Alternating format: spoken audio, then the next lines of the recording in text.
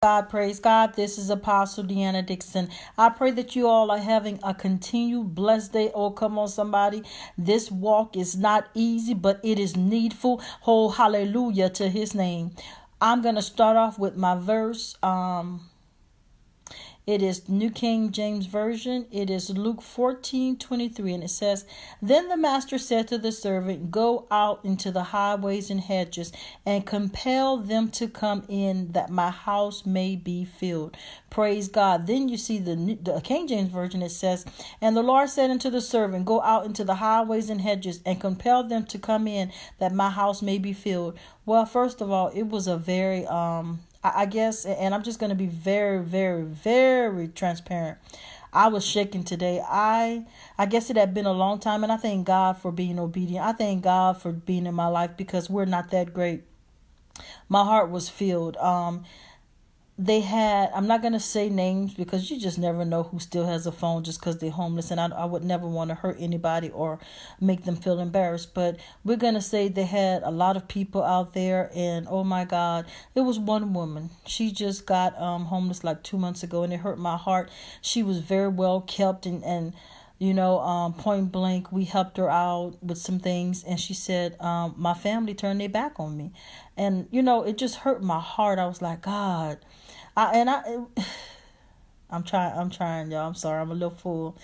It just reminded me of how unconnected the church is, how people are, how the enemy has came in and tried to desensitize people to where we're not feeling for each other. I'm not saying feeling sorry or a person that's trying to get over, but I'm talking about family just being there for family. So anyway, there were some gang members there also, so I got a chance to witness to them. Now, I got to say something, because that's why God wanted me to do it this way. I did not take pictures, and I did not record anything. God says too many people, they put it on Facebook, like, look what I'm doing. First of all, if you was in that situation, would you want somebody to record you? Let's be honest. So I kept my phone in my pocket, and no one else recorded or did anything. We just loved on them. Told them a little bit of my testimony.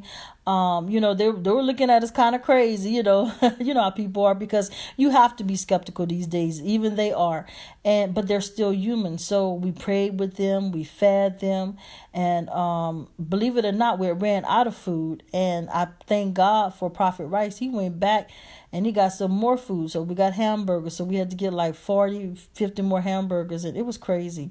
I mean, God is good. I mean, then it's so much. I'm trying to not skip anything. So we prayed with them.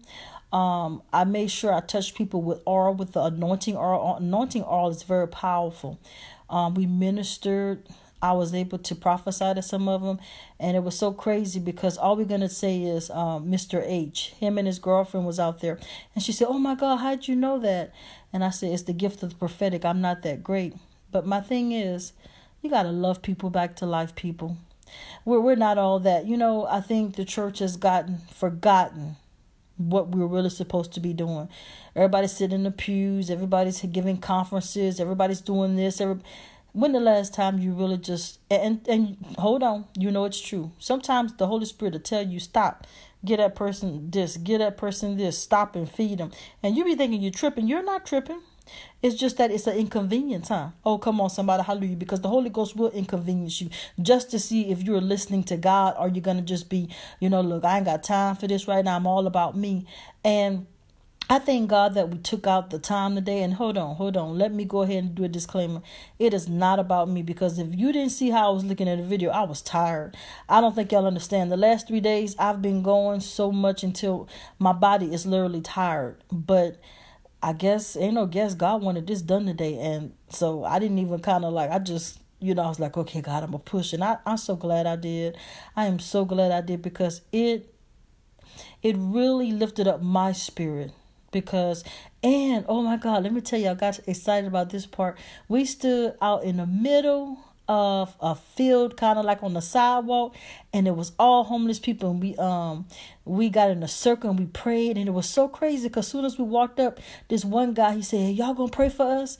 And I love when people say, y'all gonna pray for us, you know what I'm saying? So we all prayed, and it was so crazy because something funny always happens, right? They had this one guy, he had his hamburger in his hand. So when we was praying, his hamburger went up in the air and came back down. He said, it was a powerful prayer. He said, because I lost my burger. So we had to go back and get some more burgers. It was crazy. It was so crazy. God is so good. And again, this is not to glorify us. This is what we're supposed to be doing, people. I know we're all, and I'm going to say it like this. The true people of God, we are in between blessings. And some of us have a little bit more than others. But always be mindful to bless somebody because God bless you. Be mindful not to have a greedy spirit. Be mindful to love each other back to life. Be mindful. I don't know. God just helped me on that, being thankful and being mindful, people, because people are hurting. And then this one particular lady, like I said, you can tell she was well kept, and you could tell she was so hurt. And, you know, this is one of my dreams. I've always wanted to kind of like open up some kind of place where they could, lay their head and they don't have to pay, and also help them out with clothes and prayer. Hopefully one day God allow me to do such things, because I've never, and this is going to sound crazy, but this is the truth before God, I've never wanted to become rich just for myself. I have a heart to help people. I love seeing people bless, people help, people smile, people have hope again. And that's what happened today. This one guy, he was a gang member, and y'all know I'm ex everything. So I had to talk to him on that level, and he just started laughing. I said, yeah, I see it in your eyes. I say, you can change. If God changed me, he can change you. So I just want to encourage everyone, whatever you have, even if you don't have anything, just pray for somebody. Just say, hey, do you know the Lord Jesus Christ as your Savior? And then while we was leaving, they had this girl on the side of the road, and God said, stop. And I knew that was a test because we was already tired, right? But we pulled over and stopped. I got to tell y'all this one. And before I say this as a disclaimer, I love everybody, but the truth is the truth is the truth. You could tell she was gay, right? So I went to shake her hand, and she said, oh, I want to hug you. And so then she had her shades on. I said, please take off your shades. She said, yeah, because I might be looking at your breast. And I just looked at her. I said, oh, we got a live one here. So I put some oil on my hand, and I told her, I said, let's pray. So we was praying, and she was about to catch the bus, right? And she, she loved the Lord. Let me tell you something. I'm about to say something powerful. People love the Lord, and they just caught up in sin. Oh, come on, somebody. Hallelujah. We all sin. Don't get it twisted. Just some big, some small, some lust, whatever your sin is. Oh, come on, somebody. Hallelujah. And so, because she really was very versed of the Bible. So we was talking, and she kept trying to hug me again, and I would kind of like switch on her. And then I just looked at her very firm. No. We ain't gonna play that. I know that game. But my whole thing is, the power of God overtook her. Do you know we started dancing in the parking lot? Yeah, we started dancing in the parking lot. And she said, so I gave her my card. I said, stay in touch, And again, I'm so glad that we stopped. Most people wouldn't have stopped because she looked like a boy. Y'all understand what I'm saying? When you are witnessing, you can't be having no attitude. You can't be acting like you better than people. You can't be judging people. We're just to love them. Just to love them and let them know Jesus can change you. You got to renew your mind, and you got to want it. And you got to want to not give up. Come on, somebody, hallelujah. Because I'm going to be honest with you. What all it is, they've lost hope. They don't believe in themselves. And people, when you got a situation, we do it to each other in the church. Let somebody go through something. Oh, y'all start talking about them instead of pray for them. Y'all know it's true.